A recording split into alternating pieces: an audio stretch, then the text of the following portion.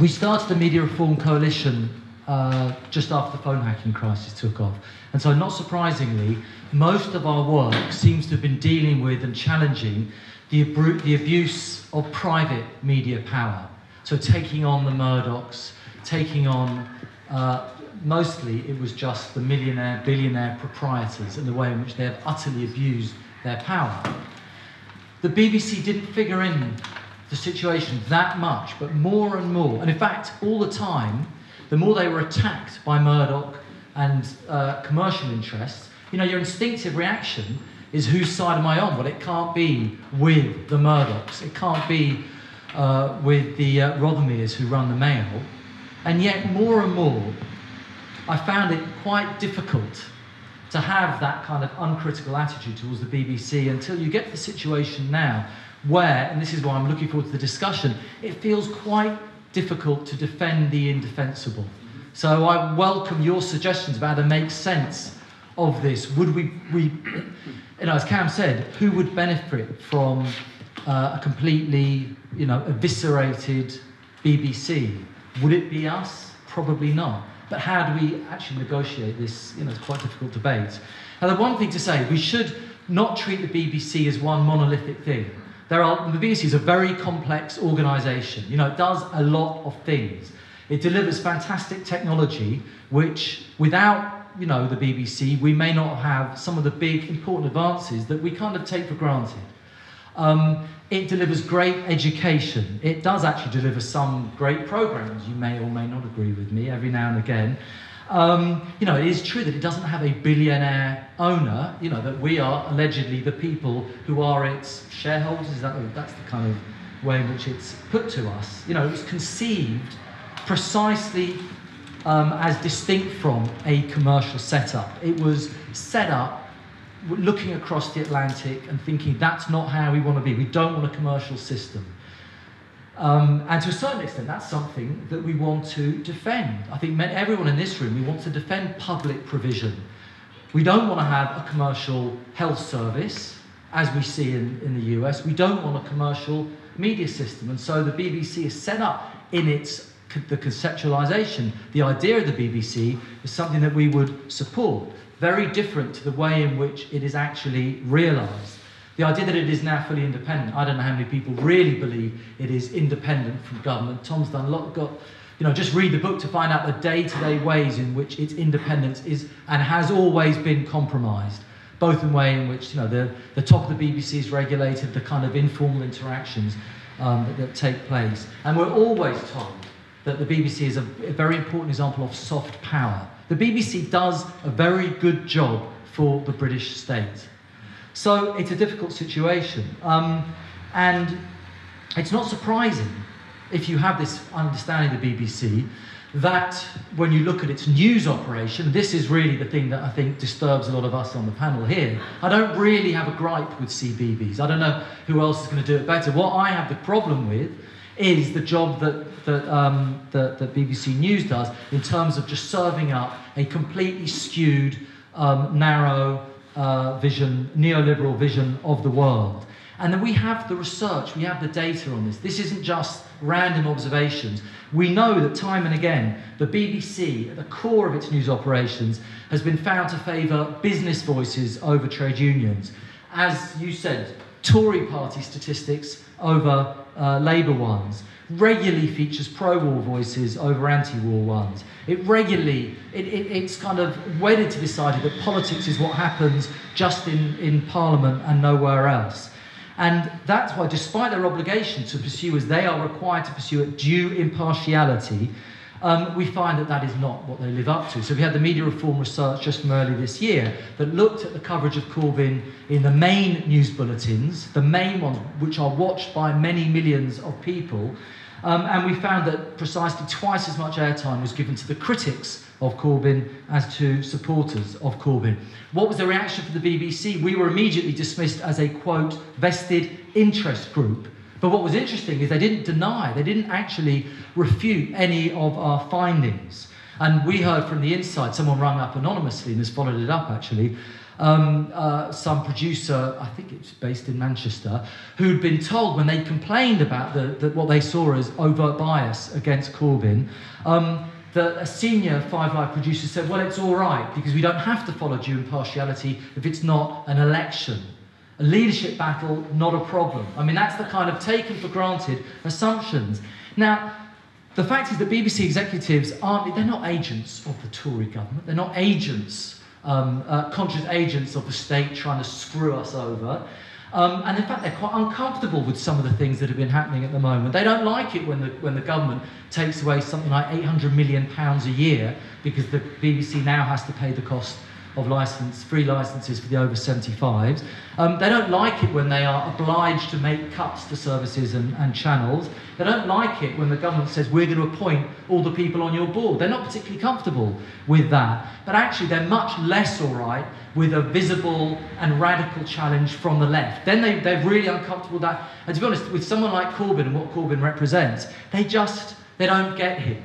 You will have noticed this. They don't understand how he could have, and they never asked the question how he did get to be elected. They just, it's immediately, their job is to lead an attack, which is, I think, what we see and hear all the time now, precisely because he's someone who stands outside the Westminster consensus. He's not just one of the usual suspects on whom they can rely, who share their assumptions. So they're confused, and their response, and they're not alone in this response, is to demonise, to belittle, and so on. And so that's the regular.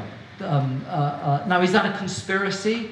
I don't think it's a conspiracy. I don't think there's any rooms where they meet to say this is what we're going to do. I think there is a taken for granted assumption that Corbyn represents something which is not something that right-thinking people will share. That's the kind of, it's an internal culture.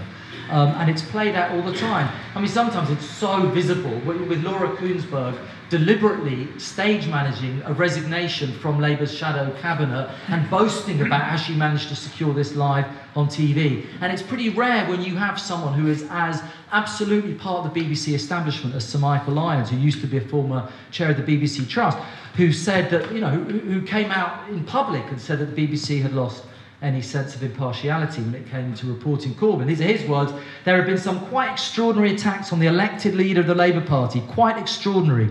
I can understand why people are worried about whether some of the most senior editorial voices in the BBC have lost their impartiality on this. Now, and that's quite extraordinary in itself to hear someone in that position say, he's basically saying, we've got to get this together because we don't want to expose ourselves. I don't think this bias is an accident, is a one-off. I think it's rooted in a system which is so intertwined with power. It's staffed with, set up by elites. Why would you expect it to be anything else? So what's the solution? Have I got time to, a couple of minutes to go through? I mean, the solution is, someone said in a tweet or Facebook message in response to the panel, don't throw the baby out with the bathwater. They didn't expand on what they meant, but I suppose they meant, here you're going to have a meeting where you're just rubbishing the BBC, and would we be better off without the BBC? So it's important we get the tone right. I mean, I want an independent public service content provider. I just want one that's free of state and corporate control. I do want one that's free of advertising. I want one that's free of domination by Oxbridge graduates. I want one that's free to challenge rather than bow down before power. It's just, the problem is that's not what the BBC is giving us. And I think we have to have sort of different scales. We want small, immediate reforms. I think, for example, over the appointments process now, the BBC is just about to be governed in a different way. It has the trust at the moment. It's now going to have a board. Some of you will be aware that the government tried just to stitch it all up and have government appointees. They backed down a bit. But actually, we don't want government anywhere near it. It's an outrage that government is going to select one single person on this board, let alone the chair, who of course will, change and skew the arguments that take place. That should be something we are outraged by. I'm trying to pump you up here. We don't accept an independent public service broadcaster. Should the chair of that board should be someone who the government appoints. We shouldn't accept these things at all. We shouldn't accept that the BBC has to pay for the over 75s. That was a policy decision. That's part of the government's welfare cuts. Why should the BBC be doing this? They should, if they were brave enough, they should have said, no, we're not doing this. And have a campaign, and that's how they would win respect and win a bit more loyalty. I'm opposed. I don't think they should do the government's dirty work. I'm opposed to the closure of any BBC services and channels just because they've been pressured to do so by commercial rivals. They should stand up to their commercial rivals and say, we don't want to do this. So I think there are all sorts of things that we can do. I mean, I would like to see an end to the license fee, to regressive tax. Why should rich people pay the same amount as someone who's on the dole? It doesn't make any sense. They should have it in lots of different, more progressive ways. I think they should drop their pretense towards due impartiality. Their policing of objectivity, because all it means is they're policing an incredibly narrow consensus of what is on immigration, on the reporting of the economy, that actually has all sorts of assumptions that are not shared by many millions of people. I think there should be a much more, democratising the BBC. We want election to the main bodies of the BBC. Staff reps should be there. Why not elect the Director General? Was one of the actually, Aaron, was that your idea? It was someone's idea, very good one. Elect the Director General. It also means you should complain. Complain a lot. I mean, you must be outraged by what you hear and listen when you listen to the news. Complain a lot. There are real human beings at the other end.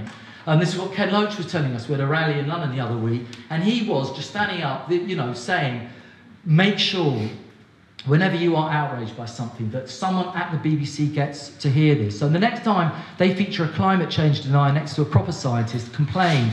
Every time they ignore a protest here, locally, complain. Every time they marginalise left-wing voices at the expense of right-wing ones, complain. Now, obviously, you want to get angry, but you also need to get even, and that requires more fundamental changes. We need a change, of course, to the whole structure of media ownership in this country. We're in the Media Reform Coalition.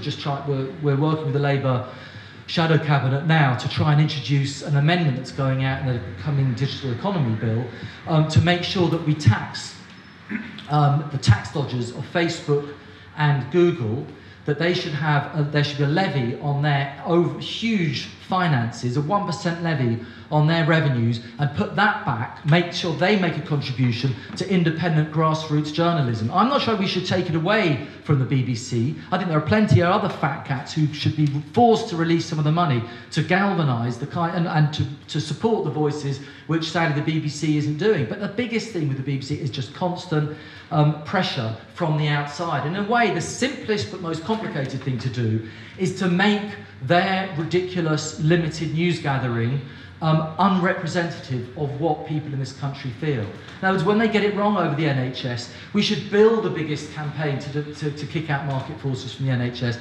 They're absolutely outrageous reporting on foreign affairs and sort of pro-war, favouring pro-war voices.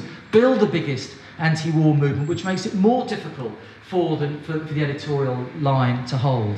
That's part of what we should do, just to detach the BBC from the corridors of power it has lived for far too long. So build the movements which in turn will help to shape what the BBC think is worth reporting. So a whole series of small, immediate reforms, but actually it is a much bigger debate about just making sure that there is a political climate which shapes the BBC as well as the government. Thank you very much.